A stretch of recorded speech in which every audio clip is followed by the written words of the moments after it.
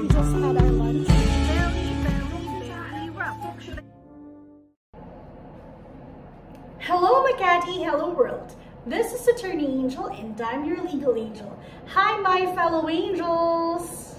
I hope that you're all staying healthy, safe and well and that you're not forgetting to pray. Thank you very much. We are now 760 subscribers and counting. We're near 800 and soon 1,000. Please spread the word, like, subscribe, share, and follow so we will be able to reach out to more people, educate more people, not just law students, but as well as our kababayans all over the world.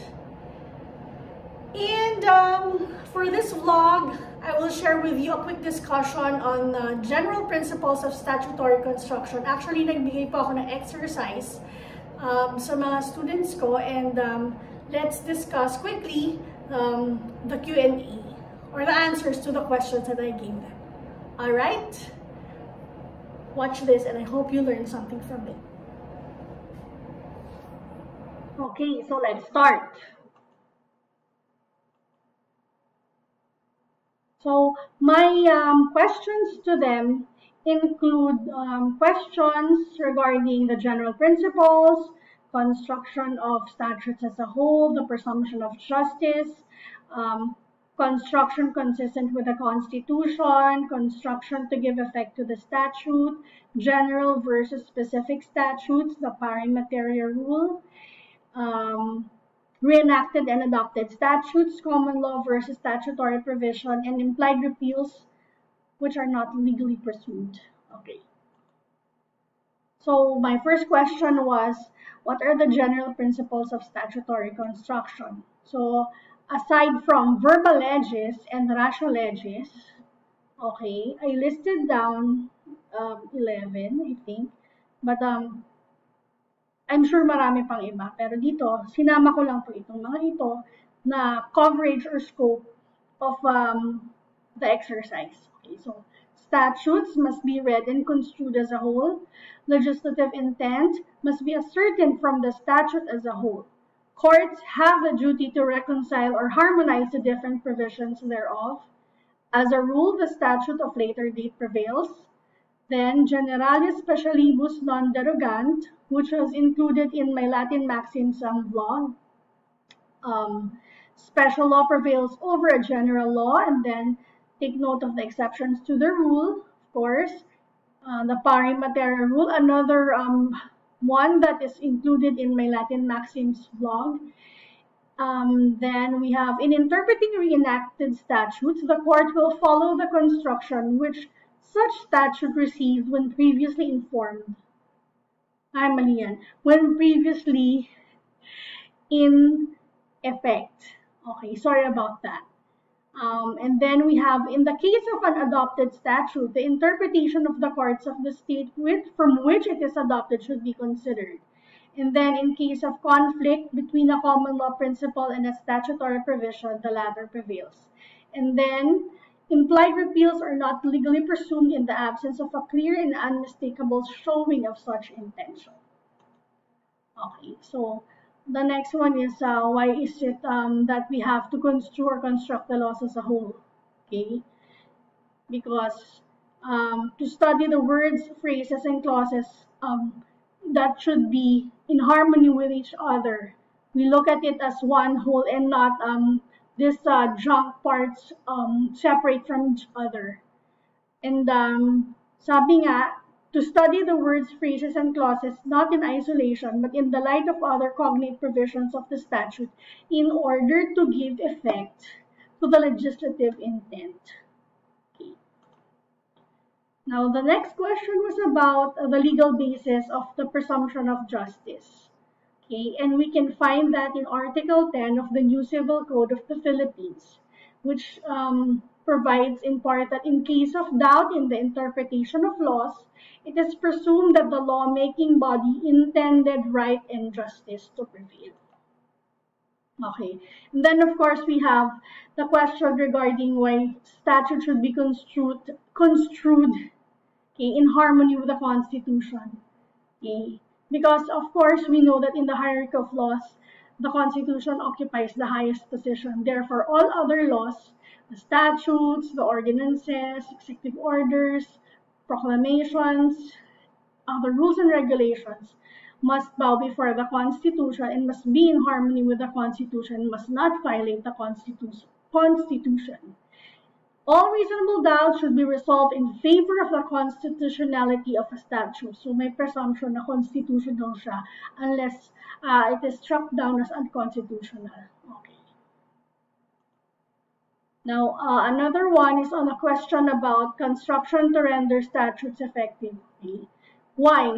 Why do we need to render the statute effective? Because we have to give effect to the legislative intent, okay? To reflect the intention of the legislature and avoid hodgepodge of conflicting provisions. You know, take note of the word hodgepodge, okay? Iniiwasan din natin, as we said before, yung hodgepodge in order not to create ambiguity, okay, conflict, and doubleness of meaning, etc. Okay, there's also a question about which will prevail between specific and general statutes. So the general rule is that in case of conflict, the specific statute prevails because it is the expression of legislative intent on the more specific matter. But also, as I said earlier at the beginning, take note of the exceptions, okay? So the general statutes will prevail. This is the exception to the general rule when, okay, the intent to repeal is manifest and very, very obvious. Sometimes, nasa mukha mo na, okay? In other words, almost categorical na yan, okay? When the general statute treats the subject in particular, and then the specific refers to it as general. So, yun, magkabaliktad sila, di ba? Then, the legislature intended the general enactment to cover the whole subject and to repeal prior laws inconsistent therewith. Okay, so usually you will see that in the repealing clause, etc., amendatory clause, etc. Okay. Then we have a question on what is the Pari Materia rule. As I said, it is already included in my Latin Maxims vlog, but for our purposes, for the purpose of the exercise, okay, Pari Materia rule is a doctrine of statutory interpretation which states that laws of the same subject matter and must be construed with reference to each other, okay, of the same subject matter, sabi yan, Pari Materia. Okay. The principal intent of this doctrine is to promote predictability and uniformity of the law. Okay. I also asked about the rule on re-enacted statutes. Okay, so in interpreting re-enacted statutes, the court will follow the construction which such statute received when it was previously in effect or when it was previously enforced. Okay. Or previously enforced. Okay. So kung ano yung construction sa kanya nung siya ay enforce pa, nung nire-enact siya, ganun pa rin yung construction na ipa-follow. Then as to the rule on interpreting adopted statutes, okay, referring to statutes from other jurisdictions, our courts will necessarily be guided by the interpretation and construction of the courts of the country from which such statute is taken. Pero, may follow-up question ako dito, conclusive ba yun? Hindi siya conclusive, okay? It will serve as a guide. It will serve as a guide, okay? And it is persuasive, but not conclusive, okay? Because we also have to take certain matters or certain circumstances into consideration in our jurisdiction. All right.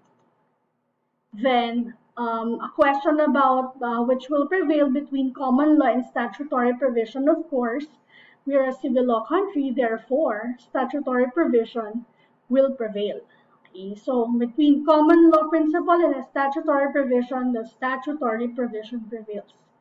Okay, while common law is by far and wide based on judgment made in the past, statutory laws have statutes as their basis. Okay, sabi ko nga, doon tayo sa statutory provision because ganun ang nature ng law dito sa batas. Sa nature ng batas or law ng Pilipinas. Hindi naman tayo common law country. Okay. Now, as to the last question, I think this is the last question on the exercise about implied repeals. So, implied repeals are not legally presumed. Bakit siya hindi, why are implied repeals not legally presumed? Okay.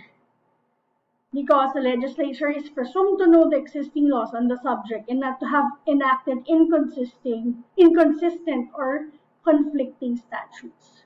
Okay. And sabi ko nga sa mga students ko, implied repeals are not favored or these are frowned upon. Okay. It will not be decreed unless it is manifest that the legislature so intended. As laws are presumed to be passed with deliberation with full knowledge of all existing ones on the subject, it is but reasonable to conclude that in the passing of a statute, it was not intended to interfere with or abrogate any former law relating to some matter, unless the repugnancy between the two is not only irreconcilable, but also clear and convincing, and flowing necessarily from the language used, unless the later act fully embraces the subject matter of the earlier, or unless the reason for the earlier act is beyond peradventure renewed. Okay, hindi, sabi ko nga, sasabihin naman sa batas yan eh, categorical. That's why we have the amendatory repealing clause towards the latter part of the body of a statute. That's already a signal to you. Okay.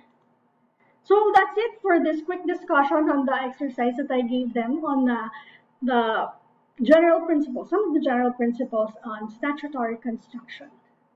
Okay, and the sources are from the books of Attorney Pilares, Attorney Suarez, Attorney Agpalo on statutory construction. And if you need to further research, you can look into some more authors on the subject matter. Okay, so that's it for this vlog. I hope you learned something. Be kind, be a blessing to others, and always remember to glorify God with a grateful heart. This is Attorney Angel, and I'm your legal angel.